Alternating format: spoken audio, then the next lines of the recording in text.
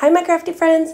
You guys, I've had these spindles for a hot minute. So I have been working on, well, imagining in my head what our theme tree is going to be this year. So I thought, hold on, I can use these spindles with some of these ornaments that I got. I got like a package of them from Walmart. Now they don't match per se what we're going to, how the theme tree is going to come together, but we're going to make them match or go.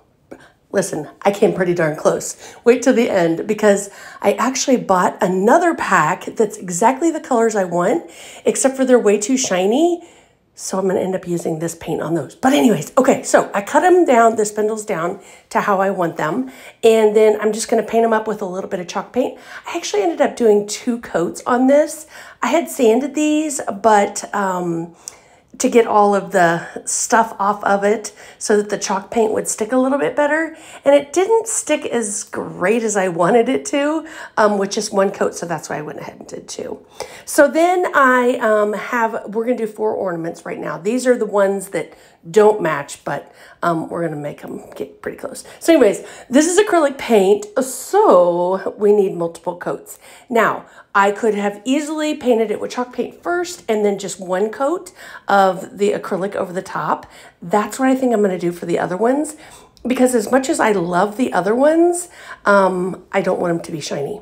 All right, so then I have these little eyelets. So I just kind of get it screwed in there, you know, and once you kind of feel it start to bite into the wood, and you get to that point where you're like, oh, I can't turn this little thing anymore.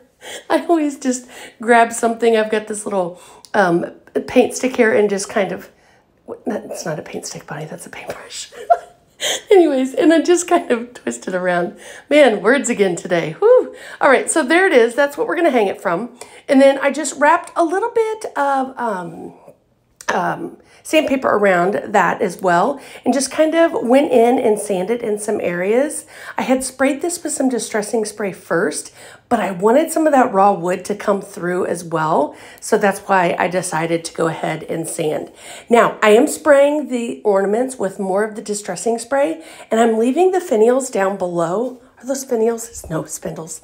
Oh my goodness. And then if some of that gets over the top of it, it's okay. I love the distressing spray, friends, because it gives everything such a cool look. So now what we're gonna do is I'm gonna hot glue them right on the end, and then I'm gonna take a little bit of twine and I'm gonna use that as a layer to hold it together even more. So here's how they turned out. I'm obsessed. Okay, see the shiny ones in the bowl? We're gonna paint those, do some distressing to those too. All the same colors, but just to kind of knock off the shine. Thanks for watching.